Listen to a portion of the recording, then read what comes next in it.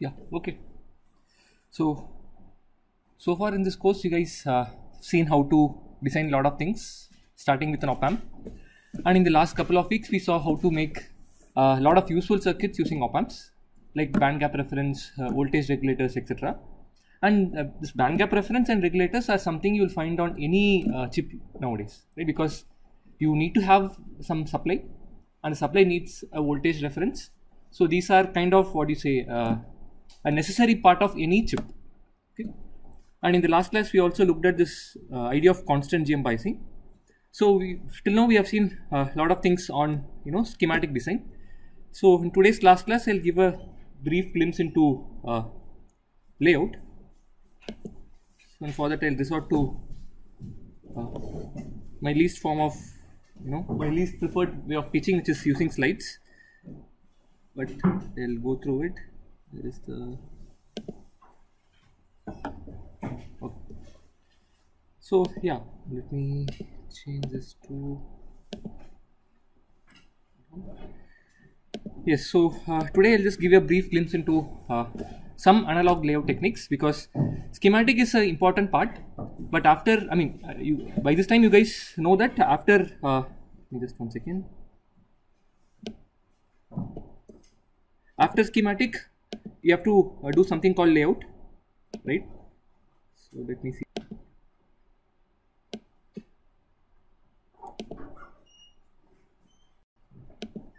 Yeah. So after schematic, you have to do layout, and typically in the industry, designer doesn't typically do the layout. For layout, you have specialized people, but still, it is important for you to know what are some things that need to be done in the layout so that your schematic works as you expect, right? Because you can't again operate in open loop. You need to give some inputs to your layout engineer so that he or she will be able to make sure your schematic works as you expect. So let's start with a simple example here. So I've taken inverting amplifier. Let me see if I can. Yeah. So now you guys know how to make an op-amp. So let's say now we have to make these two resistors, right? So as you know, output is 2 times the input in gain, and what sets the gain as 2 here? It's the ratio of the 2 resistors, right? So essentially, you're not interested in the absolute value of the resistors, but you should make sure that even if the resistor values change themselves, the ratio has to be exactly 2, right? So let's see how you might go about laying out these. So one obvious thing is to basically have one instance R and twice a larger instance that gives a resistance to R. So do you think this is fine, or is there something you can do better? Remember, the goal is to make sure the 2 elements you have, I don't care if their absolute values change, as long as the ratio of the values is exactly 2, right? So with that in mind, do you think this is better, or can you do better? That's the question. Yeah, why? Variation will be different from what did you say? Sorry, what should we do? Separate, like instead of 2R, let's consider 2 instances of R. So that is something that is typically done. The reason, lot of reasons are there. One simple reason is, see, this is a resistor. Finally, to make connection, you will put something called as a via. Via is essentially a connector that connects it to metal lines. So, right, metal is where you are going to make all connections.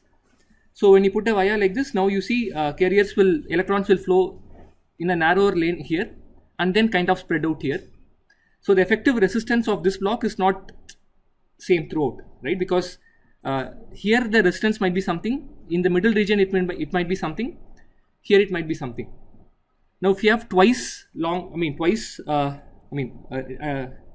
an instance which is twice as long as this, you can clearly see the resistance value will not exactly scale. So a better thing to do is, like he suggested, you have 2 identical copies of the resistor and kind of put them in series. So that is typically number one. If you want to have an instance which is 2 times or 3 times larger than the first instance, you replicate items and put things in series or parallel, right? And next is, do you think this is better? That is, I have the one instance of the resistor put in horizontal, other in the vertical direction. That is this better or this is better? With respect to the fact that I want to have perfectly matched resistors, Do you think having the same orientation for all of these is better, or having, let us say, different orientations is better? At least logically, same orientation is better. Again, lot of reasons, because here you see charge carriers are flowing in the horizontal directions. Here it will flow in vertical directions. It might face different interactions from the outside, you know, lot of things here. So there is nothing technical here. Just make sure you follow logic and use your common sense. That's all. Cannot be on same mental line, right? No, that is not. We'll come to that. That's a completely different thing. We'll come to that. But this is to the fact that if you have two instances placed in two different orientations, things outside world will impact this guy differently. Outside world impact this guy differently, right? So this is not something you should do. You try to keep the same orientation for all the elements that you want to be matched, right? And the other thing is, here I have shown this via. Typically, it is not advisable to put a single wire to make a contact. Again, simply because think from the worst case point of view, in case this wire is not making proper contact, you are screwed. So always put multiple wires, so that you are guaranteed that there is some contact all the time, right? So I'll not now show the connections, I'll just show it like this. So now we have R and 2R, right? So now again, tell me, just by looking at it, can you tell me if there is something different for the three resistors here? Ignore the metal connection, let's say that is ignorable, right? With respect to the three resistors, just by inspection, if you look at it, what do you think is different for the three resistors individually? Yeah, see, as he's saying, the environment is different, right? Here, this resistor is not seeing anything here, but to the right it sees one identical copy of the resistor. The middle guy sees two identical copies of the resistor. This guy doesn't. So at least visually it looks like the environment is different for each of them. You want everything to be matched, you make sure you have the same environment, right? I mean, so it's like, you know, I cannot compare, you know, grades you score in this subject with the grades you score in another subject, right? So to have a fair comparison and make sure things are fine, everyone must have the same environment. So that's what you do. So to make sure the environment or the ambience is same, we typically add what is called dummies. Yeah, dummies essentially it's an identical copy of the resistor placed on the extremes to make sure that the environment is matched. But with respect to the circuit behavior, they play no role. And as you see, since they are not playing any role, I am just shorting the two. So it doesn't affect you. This is just existing to keep the environment same for all the resistors. Okay. So this is that thing comparable to this. Which one? The This light everything. Yeah, that's, I mean, see, since I have drawn it, so this need not be as wide as this. Just for representation point of view, I have shown. Cool. So now let's just take this case. So this is nice, but it turns out in practice, when you fabricate things, there will be a linear, what is called as a linear gradient. That is basically fabrication consists of multiple steps, and each step things will be happening differently at this point and this point, this point, this point, right? For example, let us say if you want to dope, doping will not happen uniformly. There will be some kind of a gradient, right? Other thing is temperature. Let us say there is some circuit here that is burning a lot of power. So the temperature here might be higher compared to the temperature at this location. So there will be some kind of gradient, and let us say the gradient is linear. That's what we'll assume. If that is the case, what will happen is this. The resistor here might have a value of R. The middle one might have R plus delta R. This guy might have R plus 2 delta R. Right? Again, linear gradient. So now you see the two resistors in series will give an effective resistance of 2R plus 3 delta R. The single instance is giving you R. The ratio is screwed up. Right? So obviously I cannot do this to get the proper ratio. How do you suggest I can do? I have 3 resistors. I have to connect 2 of them in series, so that the series resistor is twice the value of the other resistor. At least logically makes sense. I use the first and the last, first and the third here. I do this. Now this is basically 2R plus 2 delta R. The middle one is R plus delta R. The ratio is maintained, right? And it doesn't take a lot of time to figure out the underlying principle is your high school geometry. you make sure that things have a common center, right? Because things are, you have a linear gradient. So if you choose something to be at the center point will not change with respect to these two, right? Average of the two extreme points will be equal to the center point.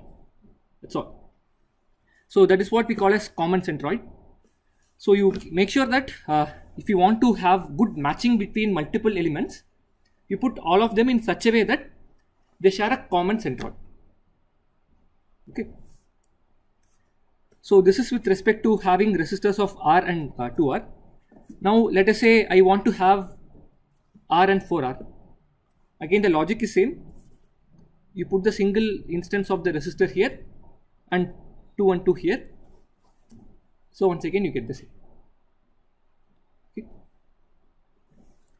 Again now we can keep extending. Let us say I want to have R and 8R. Again the middle one will be the single instance. You can basically like put 4 on either ends. This will definitely work, but now you see that the individual resistors, they are far apart, right? Again, you know that the standard deviation of mismatch is inversely proportional to the square root of the area, but it also turns out it is a function of how far the elements are also placed, right? Farther they are, less matching you can expect, right? So instead of placing them in a single column like this or a single row like this, you can basically keep them in a compact arrangement, right, as a 2D structure. So again now you see this one is the single instance. Now the R2 guys here, they are surrounding, so the common center is here. So once again, if you have any linear gradients in the vertical as well as in the horizontal direction, that will get actually tackled. Okay. So again the idea is to keep a common centroid. And again see here, once again to get good matching, you can consider adding dummies on the extremes, so that will make sure the environment is same, right? Now again you can also consider adding a dummy row of resistors here, right, in the top row and the bottom row as well. So that is also something you can do to make sure the environments are very nicely matched.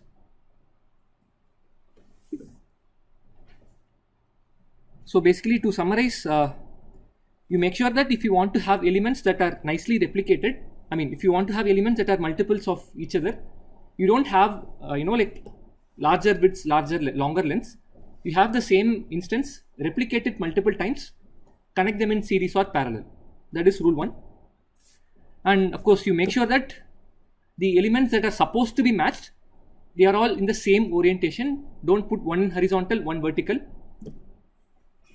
And yeah, to make sure that you have good reliability, don't use a single via, always have multiple vias, so that even if there is small issues with one of the vias, you will have good contact. And of course these are some basics. Now to get a even better matching, you can add dummies. That is basically to keep the ambience same for all the elements that are supposed to be matched. And finally, as we saw, you can go one step further and arrange all the elements so that they share a common centroid, right? So in the previous slide, we have considered the resistor as square. So if they are rectangles, It's rectangle, yeah. if they are rectangles, then if you connect R2 like this, and then if you connect R2 like this, then you won't have the same orientation, right? R2, okay. Let me see if I can write here. You connect the second column R2. Right. Okay, so let's say do Connect this. the right R2. Right. So they won't have the same orientation. You are saying the charge carriers are flowing one up, one down, is it? That is okay, as long as the vertical direction it's okay, right? Vertical direction is okay, but in the horizontal direction, like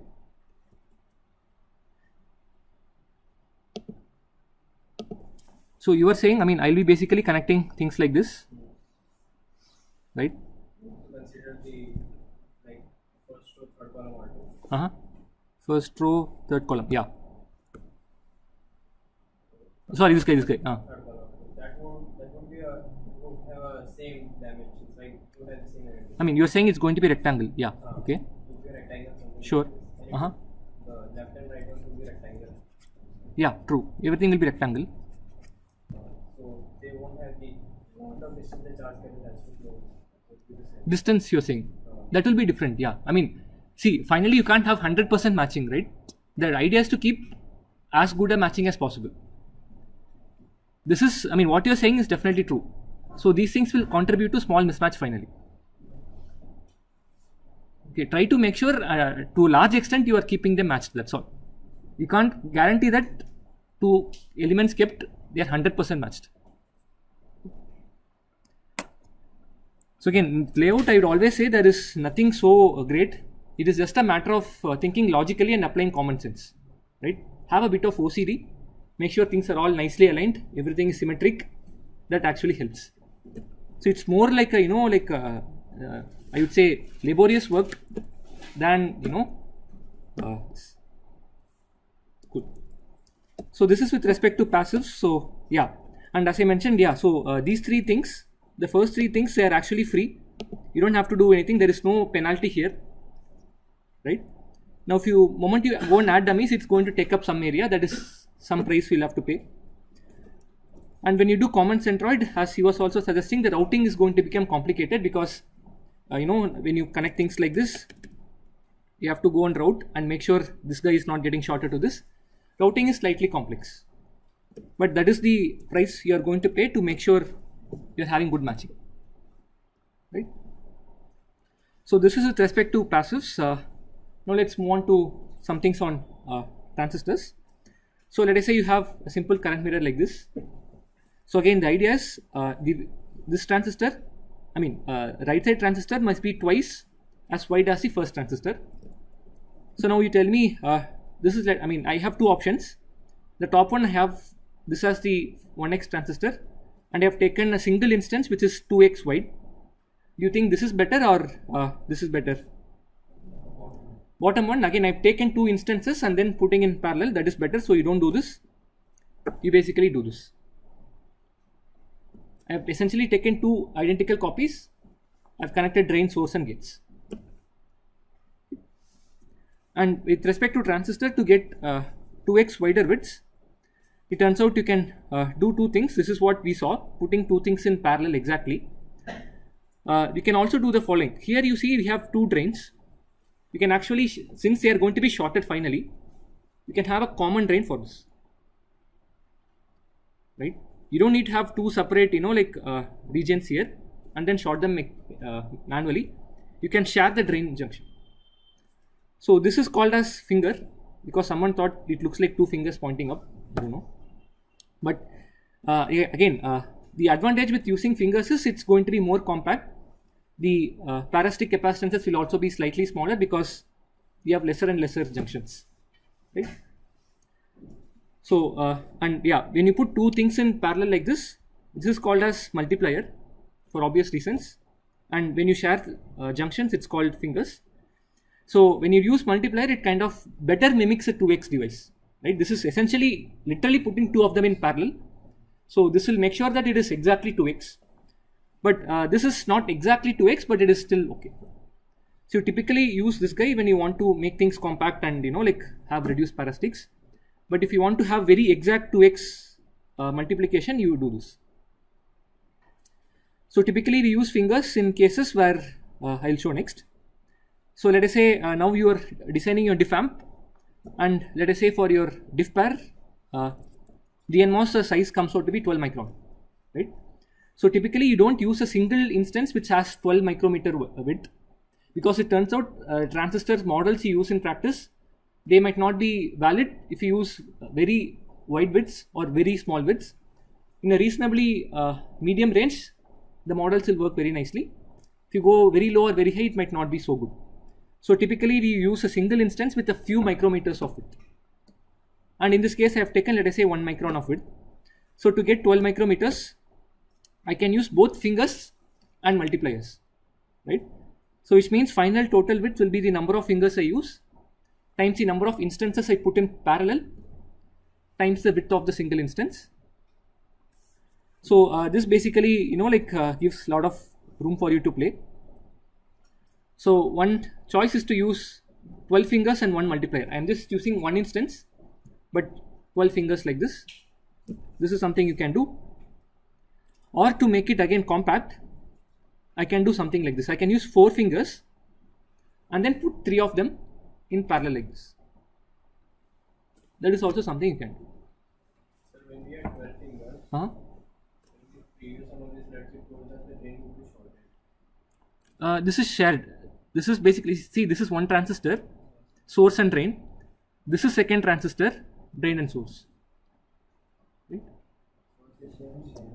Here, drain is getting shared between these 2 transistors. Look at the gate. Gate signifies a transistor, right? This is the first transistor. This is the second transistor. So the drain is shared between these 2 transistors, right? Now for this and this guy, source is shared. Okay, is this clear? I mean, basically you're putting things in parallel and try to share as many junctions as possible, right? So it becomes source drain alternatingly. So this is something you can do. Again, to get better matching, you tend to add dummies. So you add one more extra finger here and here, and then do this. And dummies, as you know, they don't play any role. So you can basically short gate, drain and source everything. Okay. So that it is off and it's not drawing any current.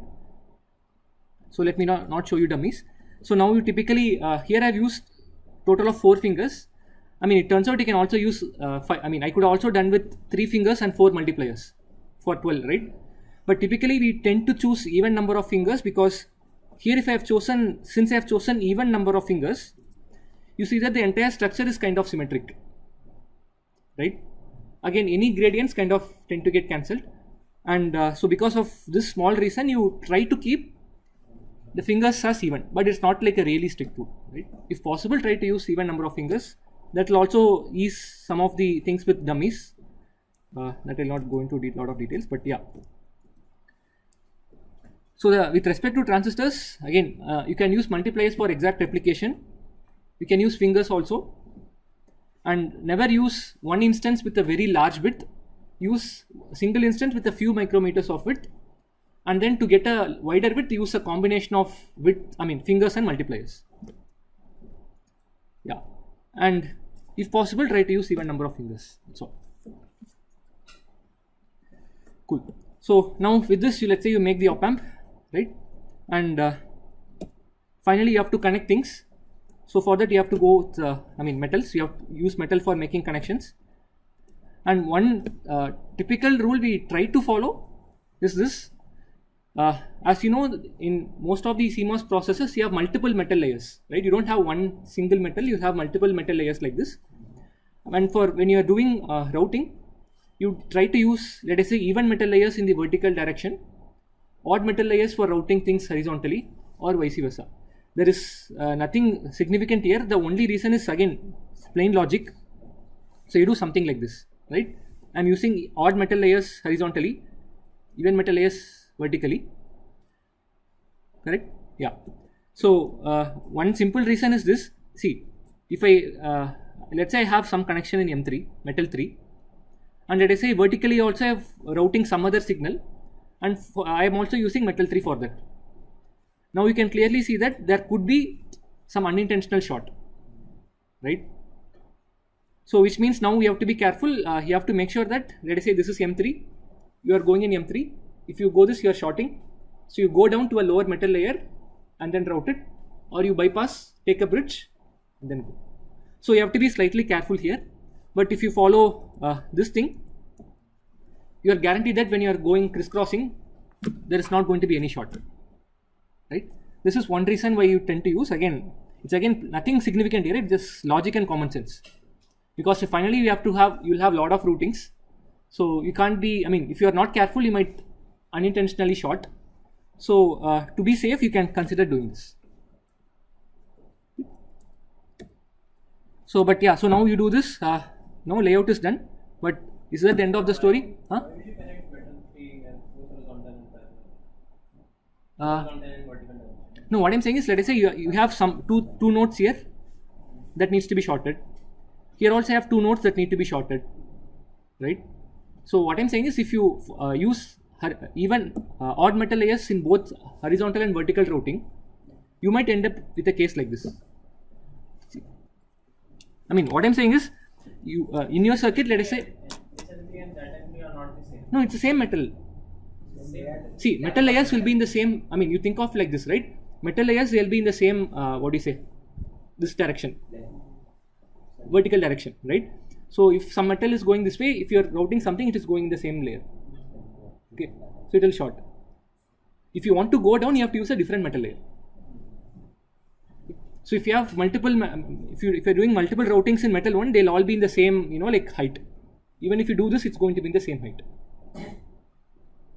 So you have multiple levels of metals. At each site, you will have a different metal layer. That's all. No, they will be at different levels. Yeah, I mean, this I am drawing a top level picture. You can't see this. This is basically the top view, right? That's how you typically see the things.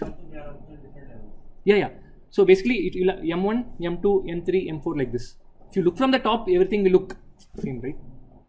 I mean, typically, again, the reason we draw top views, you don't have control on this vertical distance. It is fixed. So there is no point in drawing a 3D picture. So that is why the top view. So why can't we have M1, M3, M5 in the same way? No, that is not done usually. I mean, you won't have one metal here, one metal here, one metal here, right? Why can't we have two metal lines in parallel? That is basically same metal. I mean, see, it is all the same. It's not like different metals are being used for at different levels. It's copper used everywhere. Only the top level you might have aluminium. Okay, so it's all the same. You know, like copper. Let us say, right? So it's what you define. Let us say the metal lines in this height I call as metal 1. Metal lines in this height I call as metal 2. It is not like use different elements at each levels. Okay, it is the same element used for connecting, just that there are different vertical heights, so give different names. So like if you let's say short two transistors are the same height, those two lines still be whole metal. Yeah, I mean that's why we call metal 1. Metal 1 means it is at a particular height. That's all. Metal 2 it's at a higher height. All the wires at any particular level are same. Yeah, it's the same element used. Depending on the height at which it is there, we give it metal 1, metal 2, metal 3. Typically at the topmost metal you might have low resistive elements like aluminium used for routing, but otherwise it is all the same, all the same element. Cool. So now let us say you finish the layout. The next is is the job done. So after layout, some of you might know you have to do something called as a design rule check. That makes sure you are keeping minimum distances between things, and some rules you check. And then is the next logical thing. You make sure whatever you laid out matches what you have in schematic to make sure you have done the correct layout. These are some simple things. Next you do what is called as a parasitic extraction. So that is where you extract parasitics, because let us say you make simple connection like this for a common source amplifier. Of course it should be VDD, it's okay. You are shorting, let us say, these two nodes. This will be a metal short. You are using a metal line for shorting it. Unfortunately or fortunately, this is not a short. So this has a distributed RC network, because it's going to have a delay as well as a resistance. To model it, you have to model with infinite sections of RC with small r and small c. Again, number of sections you will have depends on the frequency you are interested in. People who have taken anything on transmission lines, this is what we called as a distributed thing. So parasitic extraction we do in multiple levels. So one, you extract only the capacitance with respect to ground, right? Second, you extract capacitance with respect to ground and any other coupling capacitor. You might have some other routing here. Let us say here you have some other routing. So there will be some coupling between those two routings. So you take that also and extract. And final is the ultimate thing. You extract everything: the parasitic, resistor, capacitor, coupling capacitor, everything, right? And typically, with respect to coupling, one thing can be done. So let us say you have a sensitive signal, and there is some high frequency signal that can basically disturb it. To prevent this from getting coupled, one thing you can do is this: intentionally put ground lines on either sides and then isolate it. So this way, this sensitive signal is basically coupled only to ground, and it's isolated from this. This is called shielding.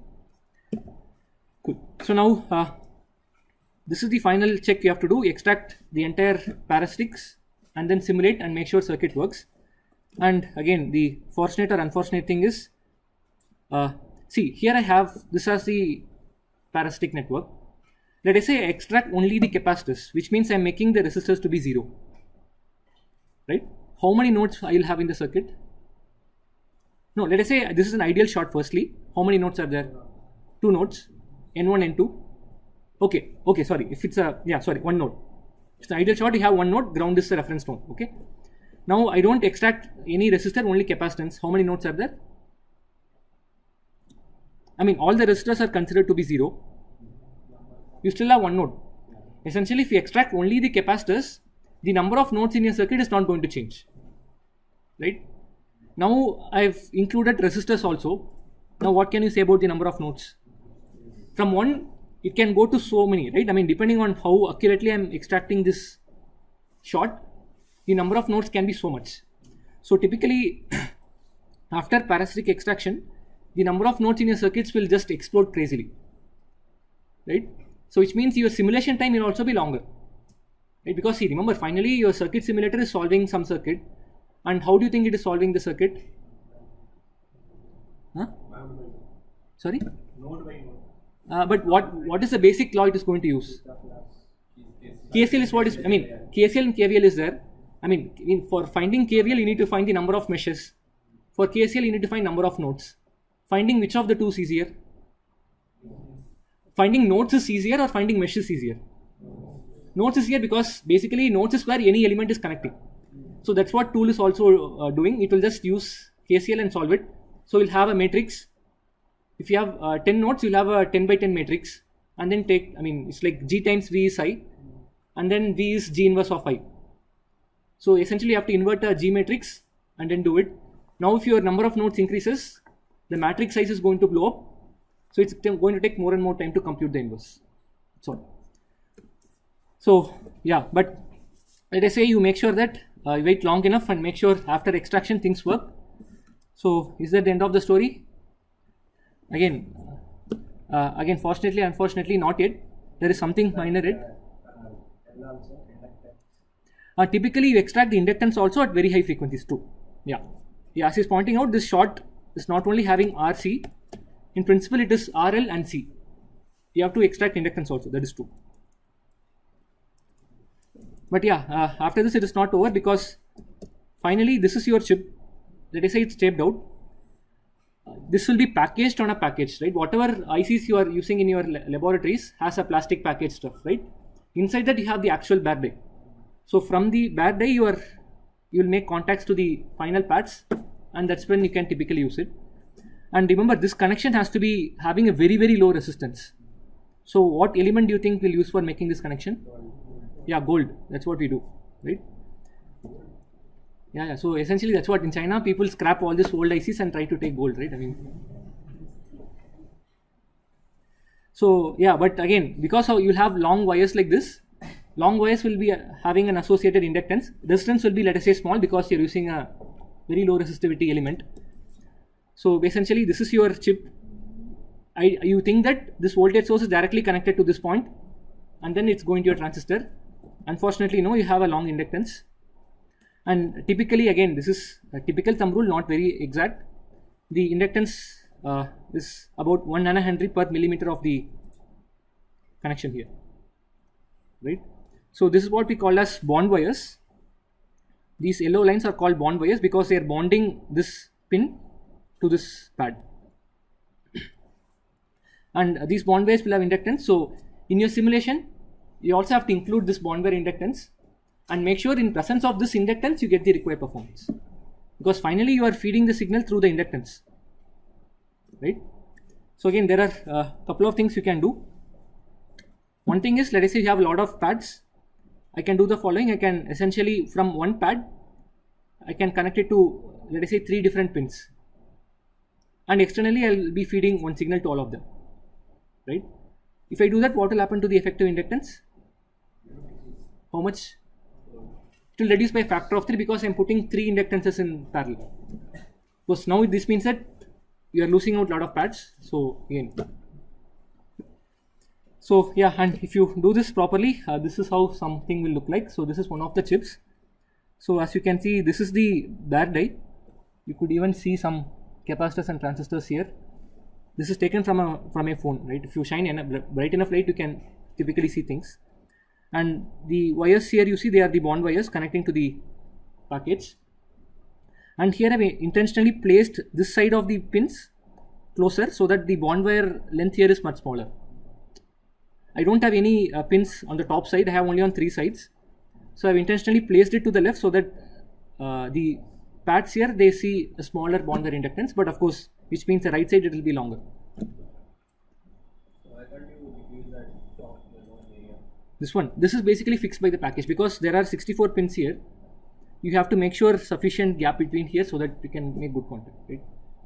It is fixed by the package usually. So this is another thing. Again, this is basically a, here you can probably even see the transistors layout clearly. This is again taken from my smartphone. I mean 5-6 years back where it's like at 48 MP camera, that's all, right? Again, this is messed up, the bond wires are all gone, but again, just a representative picture, right? Oops. Yeah, there are a lot of packages, but finally you'll have some inductance everywhere, right? The ball grid array, they'll have a smaller inductance, but soldering them will be much difficult. Which one? Fields also is there for ball grid. Yeah, I mean that's what, right? I mean this is, chip design doesn't end at the point where you finish your schematic. Till it's packaged and it works, your head is rolled. So again, as you see, right, I mean this entire business of like making sure you design things and things work finally after tape out and testing, that is kind of an art, right? And as I told, after parasitic extraction, simulation time will explode like anything, right? And because of that, you can't randomly, okay, I can show some layout maybe. Hold on, let's see if I have things. So let's see if I can show some layout here.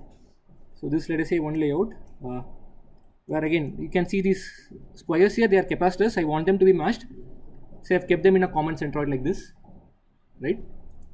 So the X you see here, they are all dummies. I put dummies on either sides to make sure the ambience is same. So I can show you an op amp if I can find one here. So here you see this is a cascode op amp actually. So I think this is the diff pair. I think NMOS cascode is somewhere in this only, and these two are the PMOS cascodes, right? And as you see here, I have used it in a 2x 2D array. I have some number of fingers and some multipliers to realize a very wide width. Okay. And typically, again, this is a differential amplifier. So typically for laying out differential amplifiers, you lay out one half and then copy and flip it around. So that way it's symmetric, right? You don't, like individually lay out both halves. That way there will be an unintentional asymmetry. Typically lay out one half and then copy and flip it around. And yeah, and after you do this, run PEX extraction, it's going to take longer. And in fact, I ran something yesterday night, it's still running, right? And this is not even with parasitic extracted. This is 90% schematic level, it's still taking time, right? So that's why, right? I mean, this in circuit design, you have to be really sure of what each transistor does in a particular circuit, right? Because otherwise you can't randomly, I mean, let's say some spec is not met. You need to exactly know which transistor I should go and change to meet the particular spec. I can't randomly change things and run 100 simulations and say, hey, I'll wait. And then you have to wait for 100 years. Okay. I mean, and that's exactly why I kind of emphasize on deriving and synthesizing circuits from scratch, so that you know what is the basic principle behind the circuit and what each transistor is doing. I mean, it might be easy for me to just show the circuit, analyze it and say this is what the circuit does, end of the story. But if I keep doing that, I mean, you'll not be able to remember anything, right? I mean, you can remember 2-3 circuits, but 100 circuits you can't.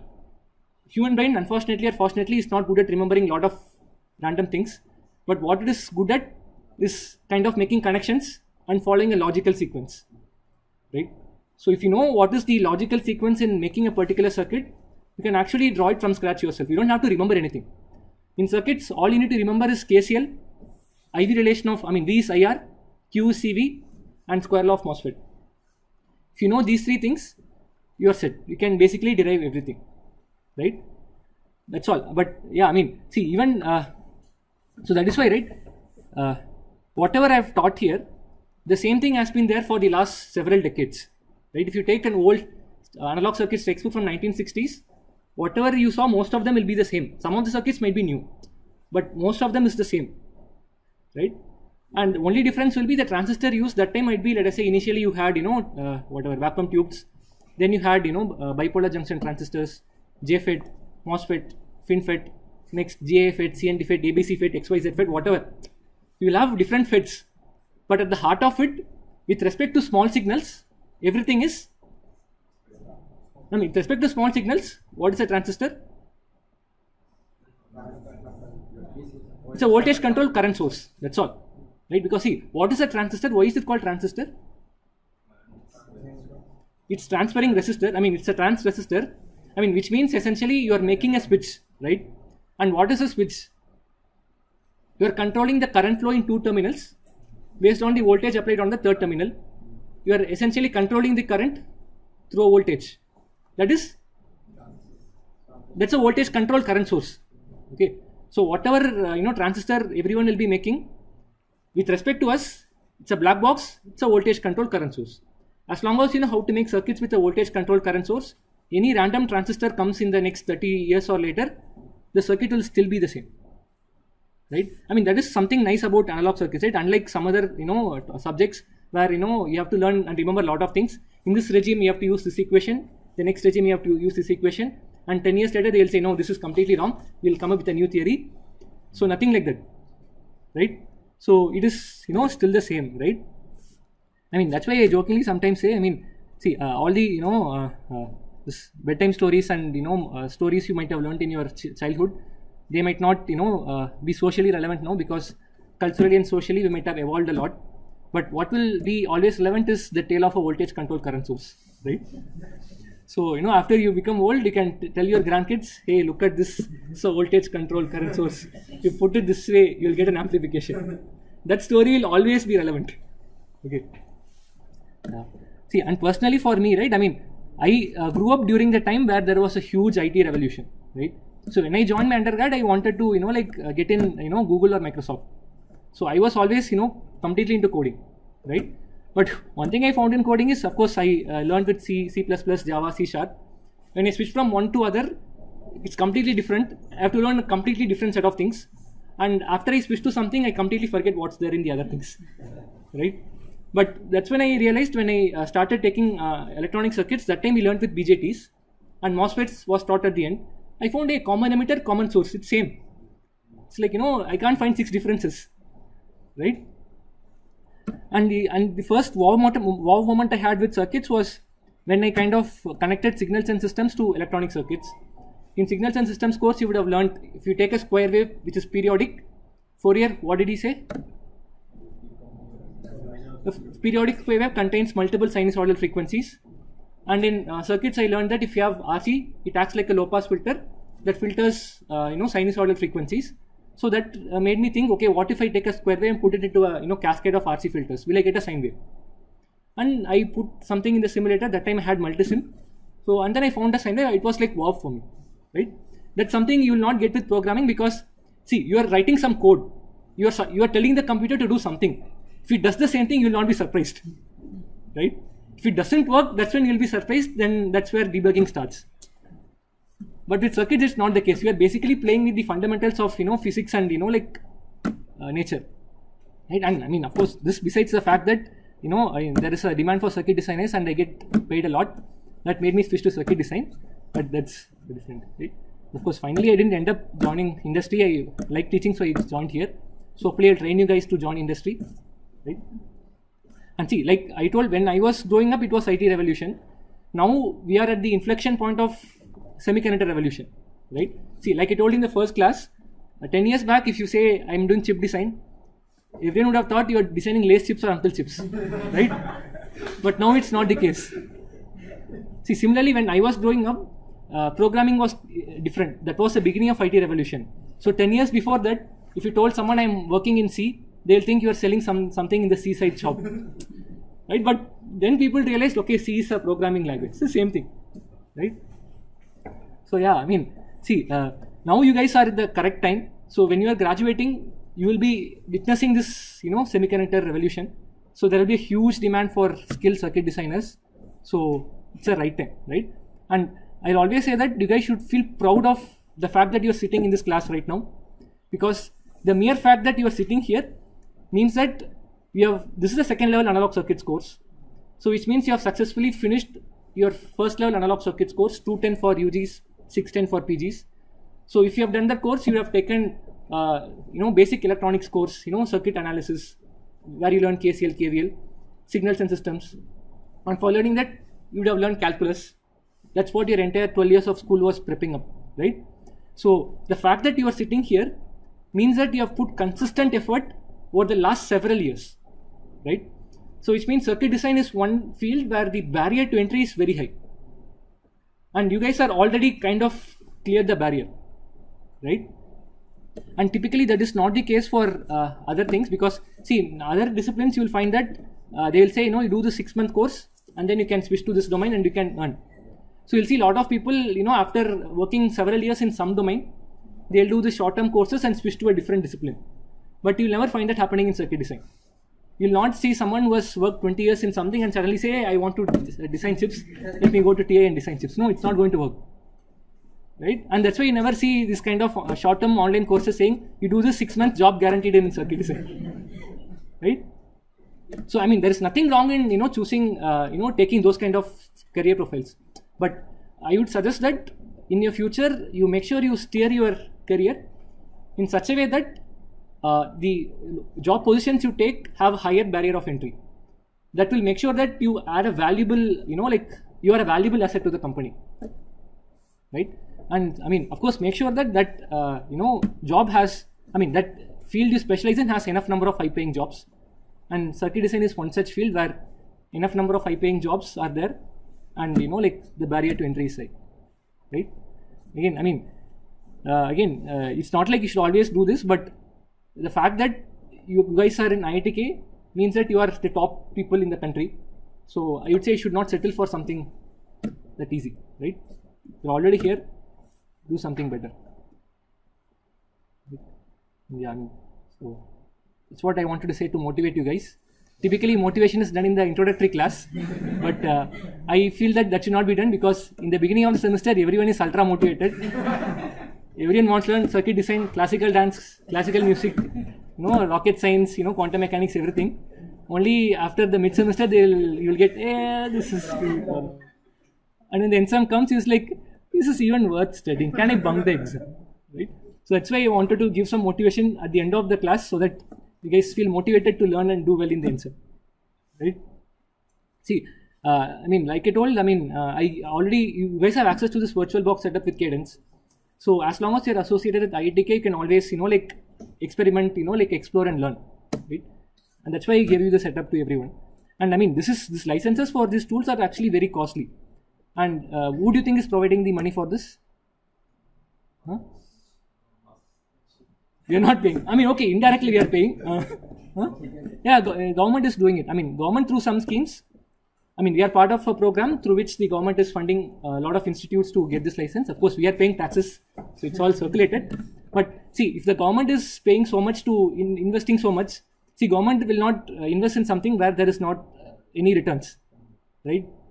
So if the government is pushing so much, then you can expect what will be the returns in the next few years. So make sure that you utilize the resources, practice and get better. So that's what I wanted to say. Yeah. Oh yeah, I wanted to recap also. Okay. So I'll just give a couple of minutes recap. So yeah, in the first half, we started with a single transistor stage. And then from there, we made a DFAMP because we wanted to amplify difference between two signals. And to improve the gain, we used, cascode, and then that had folded cascode, gain boosted cascode, etc. Then we saw that, the gain is not high at all frequencies because of poles and zeros. And for finding poles, if there are uncoupled RC sections, you just take conductance by capacitance. Else you see which capacitor is dominant and keep shorting it. So that's what you do. For zero, again, if you find that when you're shorting M capacitors simultaneously in your circuit and the output is non-zero, it has M zeros. And then we saw that for driving resistive load, single stage is not good. We went to multi-stage. So there we saw dominant pole compensation, wherein you put a large cap at one node to reduce the pole to one frequency. A better thing to do is Miller compensation. Miller added a right of plane 0. You could do Ahuja compensation to get rid of the RHP 0 or add that resistor in series. The alternate idea is to use feed-forward compensation. Again, the way I see it is, if you have a lot of poles in the system, that is like having a lot of naughty kids in a class or a home. So in a class, if you have a lot of naughty kids close to each other, the teacher separates them apart so that class is stable. That is Miller compensation. Feed-forward is where, you know, like you add a 0. That is like making sure if two students are copying in an exam, the teacher will sit in between to make sure they don't copy. Same thing, you put a 0 in between the poles to make sure that they are stable. In the second half, we basically saw fully differential op amps. The reason was single-ended was having issues with ground disturbances, supply disturbances, etc. But here you needed to have a common mode feedback that we saw. And then we saw some non-idealities. So one was mismatch that resulted in offset. Second was noise, and thermal noise we saw is something fundamental. So one thing to reduce thermal noise is you take multiple circuits, put in parallel. That reduces the noise but increases power. So that inherently is a trade-off. And finally we saw nonlinearity. Again, one easy technique to reduce nonlinearity is to put it in negative feedback. With respect to amplifier, that was source regeneration. We also saw the method of current injection to find weak nonlinearities. And finally, we saw important circuits using negative feedback like band gap reference, LDOs, constant GM bias, etc. Right? So we'll stop here. Thank you for showing up for all the classes. This is my first class standing up and teaching, because in all the classes it was a small class I used to sit and teach. So thank you for making me grow a spine.